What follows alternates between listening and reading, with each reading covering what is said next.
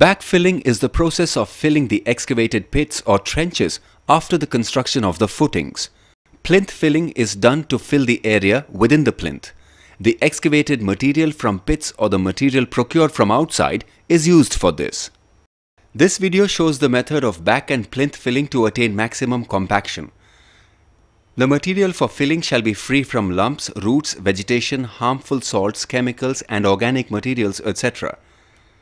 The pits or trenches to be backfilled shall be cleared of all the shoring and formwork materials and trash of any sort.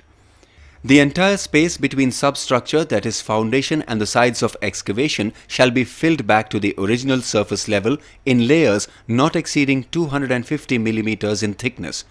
It shall be watered and well compacted by means of rammers to achieve maximum consolidation. For plinth filling, it shall start from the lowest level in horizontal layers not exceeding 250 mm in depth. Each layer shall be compacted by ramming with rammers of 7 to 10 kg weight.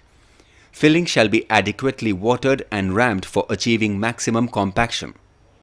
Backfilling shall be done after the foundation has completely set. Backfilling shall be carried out in layers and each layer shall be thoroughly compacted. Inadequate compaction is likely to cause settlement of backfilling, resulting in development of cracks in flooring. Mechanical rammers are preferable to hand rammers. Use hand rammers where the area is inaccessible to mechanical rammers.